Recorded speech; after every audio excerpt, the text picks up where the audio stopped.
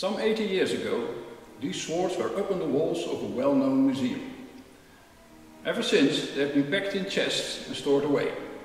Now they're back on the walls, but this time at the Venduehuis The Hague. And even better, they're up for sale.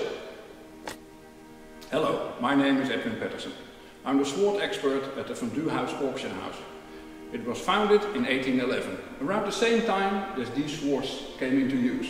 You can find these swords on the walls of all the great army and history museums all over Europe. The National Army Museum in London, the Musée de l'Armée à Paris, het Nationaal Militair Museum in Soest, the Royal Army Museum and the Waterloo Museums in Belgium. At first sight, there are three models. The number 1 and the number 2, slightly bent for the light cavalry used in reconnaissance and pursuit. And the number 3, straight for the heavy cavalry to be used in shock action.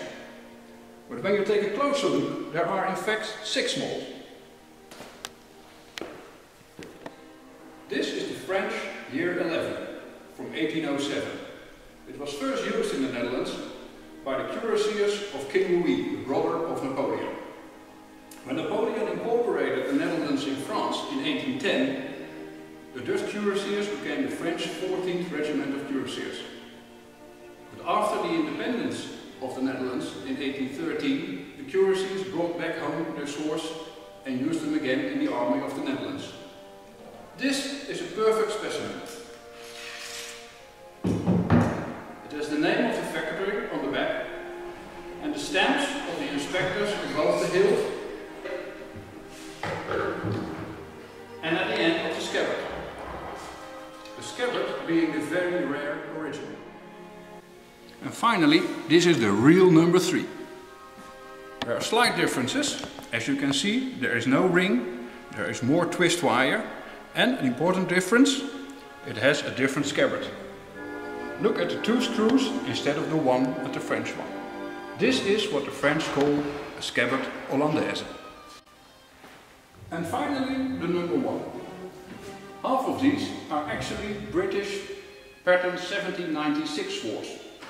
They were exported hastily to the Netherlands in 1814 to arm the newly raised Dutch army. They were made by Birmingham sword makers like Woolley, Dawson, Bate, Osborne. But again, there were not enough of them.